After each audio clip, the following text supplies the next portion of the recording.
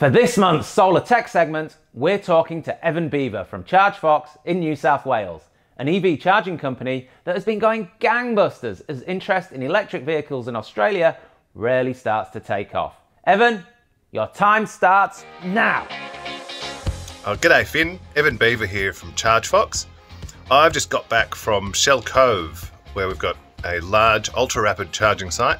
It's about 200 kilometres from here. And I just wanted to show you around our charging setup and talk a little bit about EV charging in general. Let's have a look. The car is dead flat. I've plugged it in, this is how we do all of our charging at home, just with a 10 amp plug. 10 amps means that can provide 2.4 kilowatts, and the Leaf, with its 24 kilowatt hour battery, is going to be completely recharged in about 10 hours. But that's fine, the car's not going anywhere, we can afford to let it sit there and charge slowly. More common when you're out in public is these sorts of things.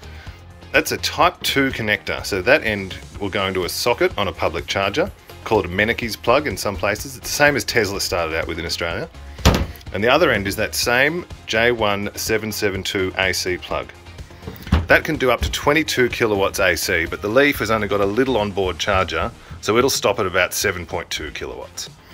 You can see down in the front of the car, right hand side is the AC connector. It's quite small compared to the big fat DC charger on the left.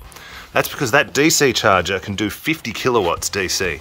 So rather than taking 10 hours to completely recharge the battery, that recharges this car from flat in just over half an hour. Don't want to do that too often on a little battery because it'll start to get hot and wear out. We've been living with the Leaf for about a year now and do all of our charging at home through that 10 amp plug, and then use public chargers when we're out and about.